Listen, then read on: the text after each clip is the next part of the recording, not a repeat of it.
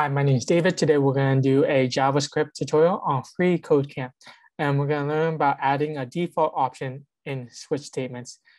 So with switch statements, we have different cases, statements, and having a return depending on what the case is. And now we have a default statement that comes at the end and it's for everything else. And it's just like the else statement in the if else. So here's an example where we have a switch. We're looking at num. If the num is value 1, if these are equal, we do statement 1. And if it doesn't meet any of the cases, we just do a default. So for this example, it wants us to write a switch statement to set answer for the following condition. Great. So we want to do a switch. So let's look at the syntax, switch.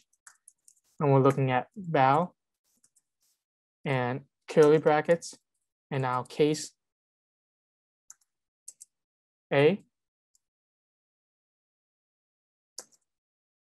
We want to set answer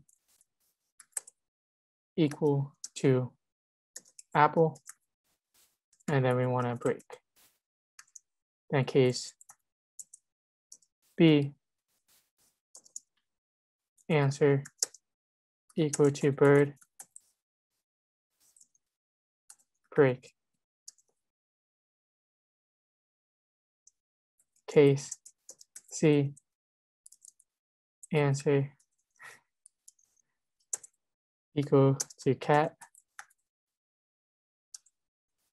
break, and there should be a colon, not a semicolon, break. And lastly, we have a default. So we just do default. We just look at the syntax,